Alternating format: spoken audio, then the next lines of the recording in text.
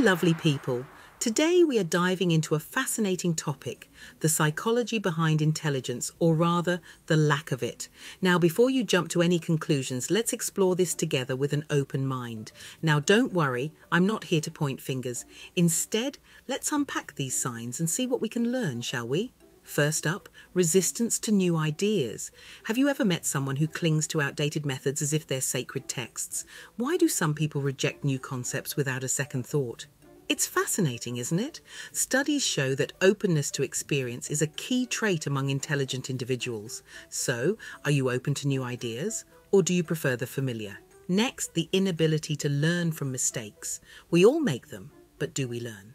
The great minds of our time have often emphasized the power of failure as a stepping stone to success. So why do some see it as a stumbling block instead?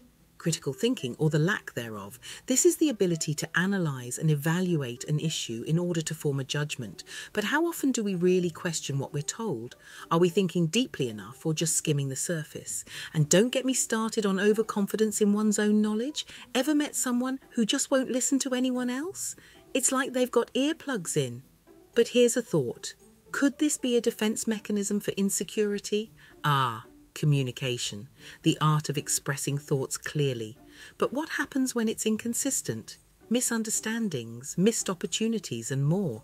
It's like trying to play a piano with missing keys. Emotions, they can be our greatest ally or our worst enemy.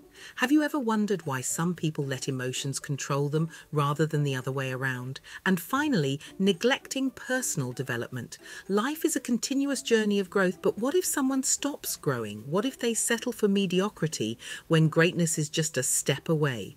These signs aren't just checklist items, they're opportunities for introspection and growth. So what can we do to avoid these pitfalls? How can we foster a mindset of curiosity and continuous improvement? Remember, intelligence isn't just about IQ, it's about adaptability, empathy, and growth. So what's your next step on this journey? Let me know in the comments below. Thanks for watching, and if you enjoyed this dive into psychology, give it a thumbs up and subscribe for more insights. Until next time.